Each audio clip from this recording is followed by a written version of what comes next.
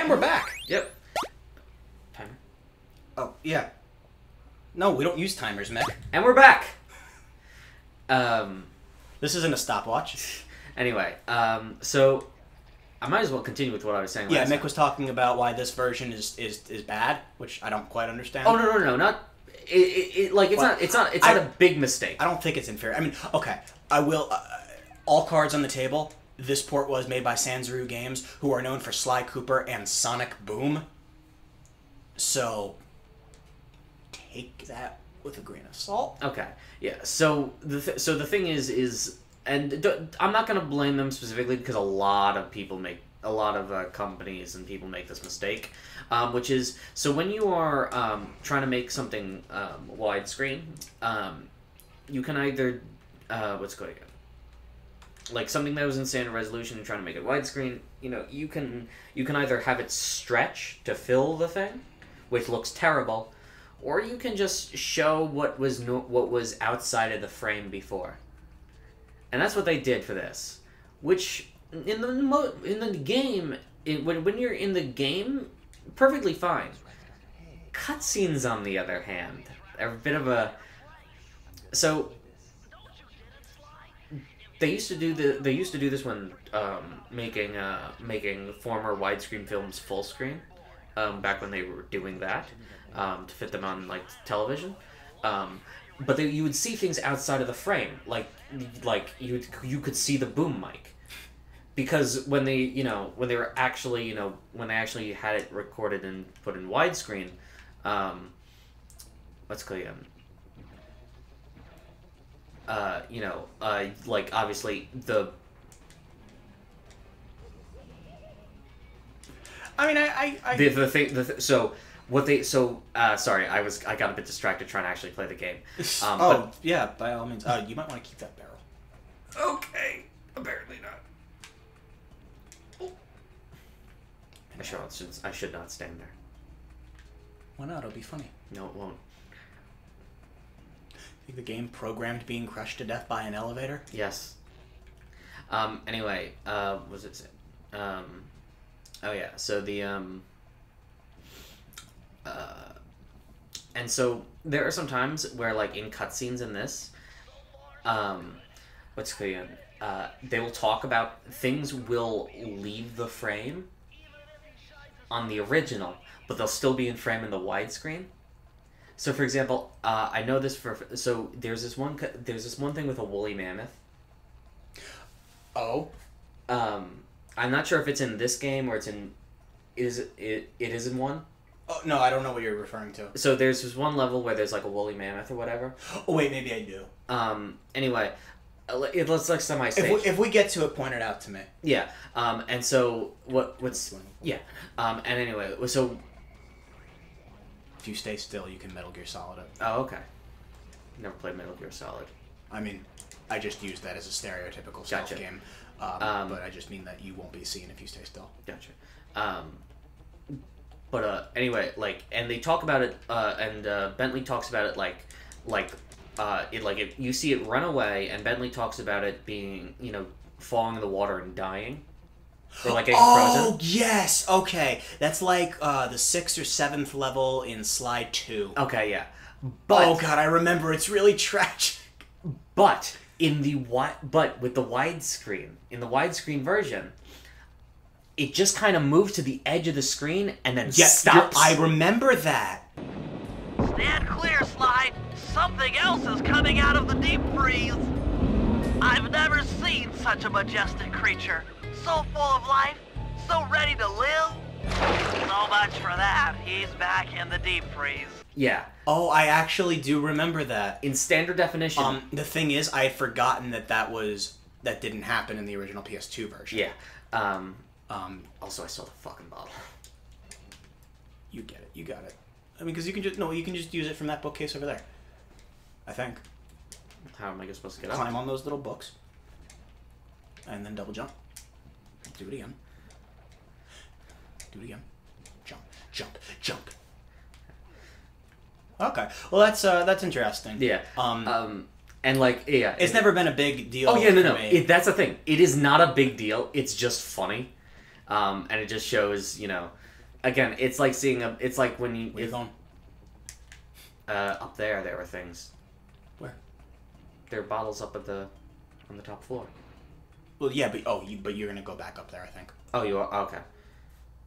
And also, you just got shot by the Yeah, wolves. I know. By the way, nothing for these rats getting slaughtered. Residential rat enthusiast Mick. Listen. Yeah? Yeah? Tell me why you didn't mourn for those rats. Oh, I see. Why did I not mourn for those rats? Well, the first time because I didn't notice that they died. I know, you were on a whole thing, and I saw them like, God, I'm gonna have to point this out later. Yeah. Stay still. Yeah.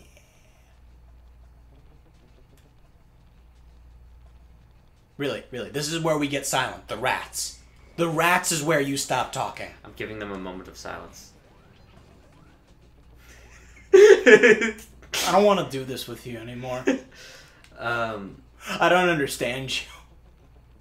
I'm trying to figure out what... I do not recognize that center painting. Well, of course you don't. It's a Raleigh original. I guess, yeah. Yeah, but like the other two next to it are parodies. No, they're not. How dare you? Raleigh the Frog. Let me tell you a little something about Raleigh the Frog, alright? He was born in 1852 England, and all he did was paint. He would stick his tongue in the paint, and then lather it all over the canvas like... Please never do that in my presence ever again. Right. So after he lathered... What did I just say? That's how... Alright, I'm sorry. That's how he created most of his great work. But then someone's like, that looks an awful lot like Venus. And I'm like, no, it doesn't. This is a Raleigh original. Didn't you see me lather and do the tongue noise? And I'm like, well, yes, but you created a parody. Like, excuse me, this is 1850s England. The parody doesn't exist yet. Yeah, it does. Well, he doesn't know that. See, he's a bad guy, Mick. Okay. He has a bad guy mentality of everything he does being correct. Okay. So he got his paintings confiscated, and that's why he was on that ship raid earlier. He wanted to get his stolen art back and prove to the world. That's why he's a bad guy. He wants to prove to the world that he did all of this art first. Okay.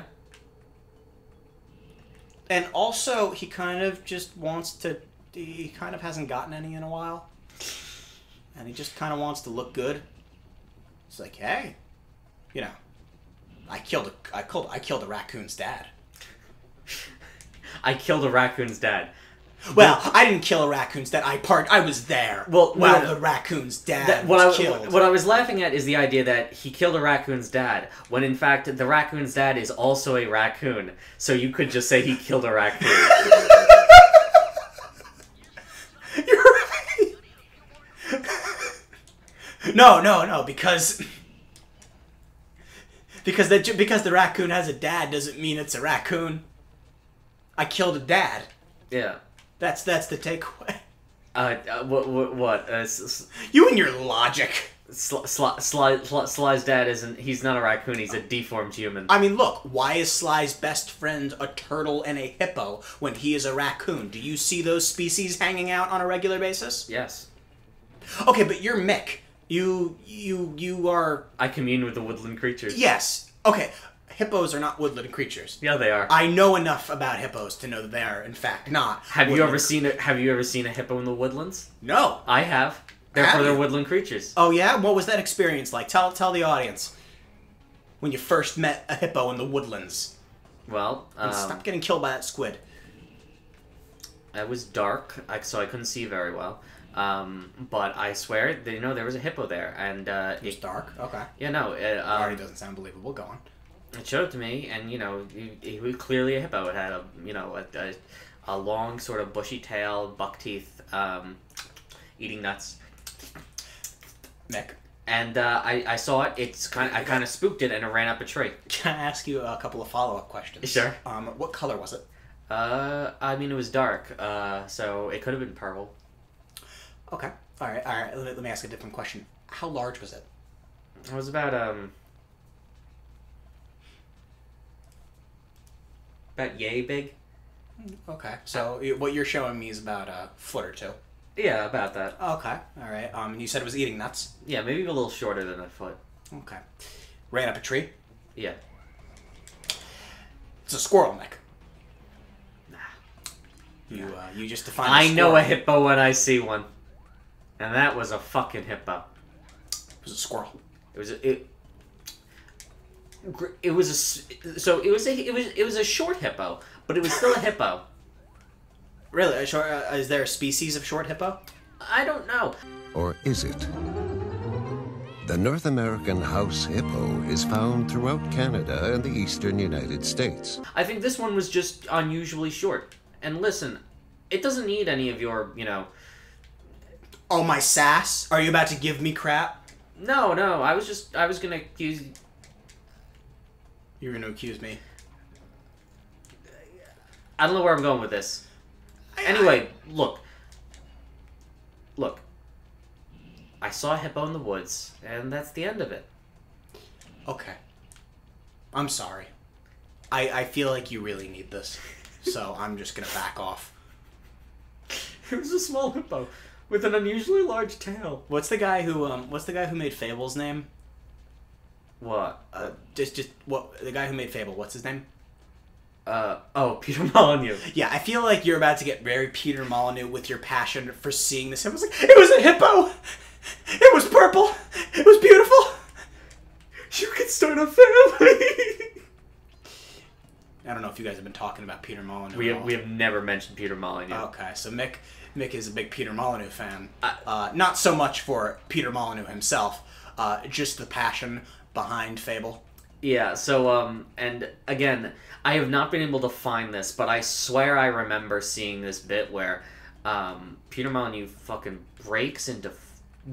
just breaks down in tears, crying. About Fable. Is the fact, you can start a family! And he hasn't shown us, but, That's the thing, I haven't been able to find it. It's a problem. But, if it's there, and if anyone can find it for us, I would like to see that. You got a key. And missed 2 bottles. But Yeah, mostly well. the key. And now you have enough to move forward. See what I mean? I don't really care. Man, Taylor, gotta pause the video. I have to go get those keys. No, Mick, you just said you don't care. No, I was lying. I'm lying. I lie all the time. That's kind of my thing. Yeah. It's my thing. I come in and I throw lies everywhere. Well, I mean, if that's what you want. Yeah.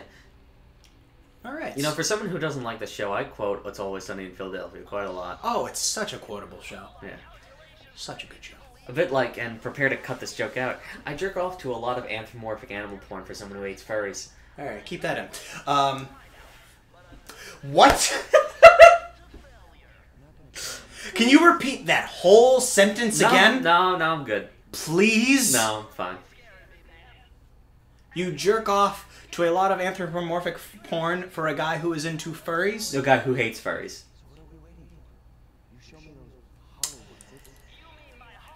Is it time to end the episode? No, it's not. It's not. Oh, boy. We have another 10 or so minutes. Just, how did this topic of conversation come to be? I don't know. Anyway. Talking about Peter Molyneux? Yeah. Oh, no, because... Don't worry about it. Anyway. Oh, I'm very worried about it. Don't worry about it. Oh, no, it's okay. I jack out the furry porn. It's my thing. It's my thing. It's not even your thing. We brought a resident furry expert onto the show specifically so none of us had to be that guy. And you have just outed yourself. We are episode 3 into our first series of Let's Play. And you're there. All right. Let's do this. Mick jacks off to furry. Let's go. Okay. Let's go. So is Carmelita sexy? The fox? I mean, yeah, but that's besides the point. No, it's a very big part of the point. I need to understand where the line is, if you have one. Because I need to know if you differentiate yourself. I'm sorry. I don't think there is anything wrong with furries. I don't think there is anything wrong with getting off to furry porn.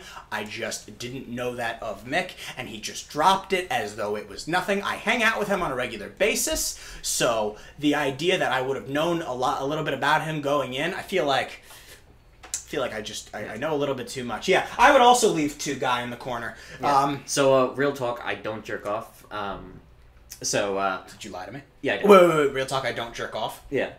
Oh, that's the end of the statement? Yeah, it is.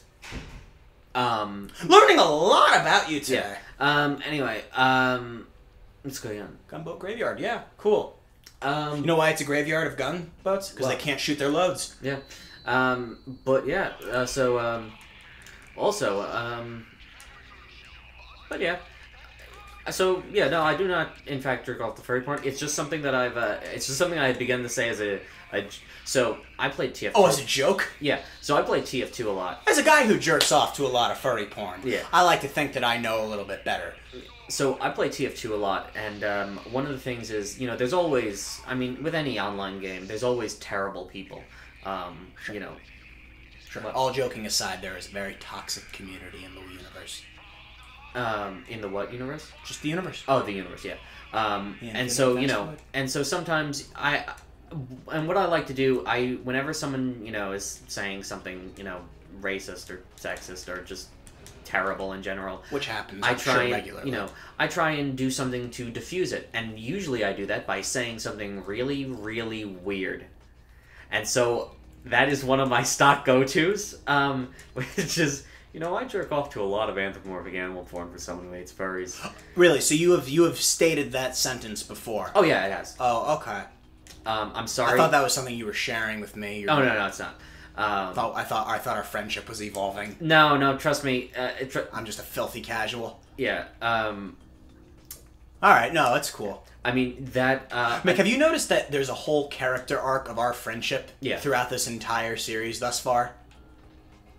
About whether or not we're really friends. Yeah, I know. Also, I did not realize that was... I could have sworn that was a normal spotlight. It was a normal spotlight. If you go into the spotlight... No, I know that, but I thought it was just lighting. I didn't realize that it was, Okay. I could have told you. I don't know how much guidance you want. Yeah, no, I don't want that much guidance.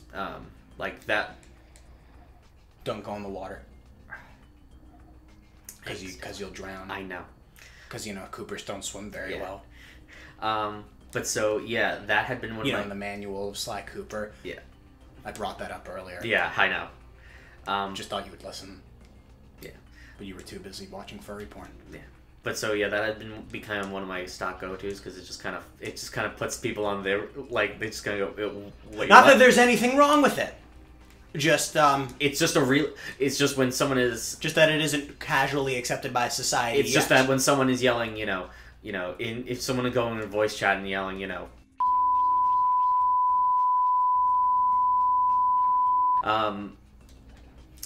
then it's when I come in and I go, no, I jerk off to a lot of anthropomorphic animal forms, so it's furries. It just kind of diffuses it. I use that. I also have let's go again. Another personal favorite of mine is so do you guys know any folk songs? The joke being that nobody ever knows any folk songs. No, it's just sort of a weird thing to say. Yeah. Well, I will say that you're a lot more. It's what conversation topics you have to pick up aren't going to offend nearly as many people as the ones people do to diffuse random topics. In my situations, for me, when people wanted to change the subject, they'd just be like, "Hey, so Taylor, what's your take on abortion?" And I'd just be like, "Wait, that's how they diffuse it?" Yeah. Oh yeah, that's the diffuser. Really? That's not the igniter? Nope. Just like, hey, let's talk about something else. How do you feel about abortion, Taylor? Is it always abortion? About 30% of the time it's abortion. I don't hang out with those people anymore. Okay. Not specifically because of that, although it did not help. Yeah. It was not a great it's not a fun talk. And we're not going to have a fun talk like that. I'm just trying to think of others. Actually, most recently, I developed my new favorite conversation subject changer, if you will. Yeah. So I was hanging out with Graham on Sunday. Yeah. Don't die. I won't. I was hanging out with Graham on Sunday, and we were hanging out for a while because we were waiting to go to someone's house. You had not arrived on campus yet, which is why you were not there. Yeah. Actually, this is great because I've been meaning to tell you this story. Okay. So, Graham and I are together for hours, and we are just almost out of everything to talk about. We have talked about everything in the universe, and we don't know where to go further. I'm like, God, Graham, I think we're done. I don't think we have anything left to talk about. And Graham's like, all right, well, here, let's change the subject. I have a great idea for a new topic. And he pulls out his Nintendo Switch and just puts it down. And then the room goes silent for a minute. And I'm just like, wait, is the topic of conversation just slamming something down? So I'm like, oh, that's great, I'm going to try that. Here, let's change the subject. I pull out my wallet, I just slam it on the ground. And that's my new favorite thing to do with people. I'm like, let's change the subject. So what was this new subject? It wasn't a new subject. He just waited because he was looking for because Graham brings he's the king of bringing a bunch of shit that nobody wants to play with all at once. So he has to look through his bag, and you got Fast Getaway, great. I think he wanted to play $1 Million, but it was at the very bottom of his bag, so he's just slapping things down. I'm like, this is way better. This is I'm gonna use this. Because it's really funny. Let's change the topic of conversation. So I've been using that on everyone I see, and it gets a laugh. Let's change the topic of conversation. It's really funny. I don't think I've told everybody yet. No. But I plan to. And on that note, we are just about out of time. You're getting close to the end of the first world. Yep. I think you have 1 or 2 levels left, and then the boss fight. So we'll 1 or 2 more parts, and then we'll be done with the first world. So stay tuned for that. We've learned a lot today. Yep. We've learned how to tell good jokes. We've learned about Mick's way to derail conversations, and also what is probably his secret ideals. Stay tuned.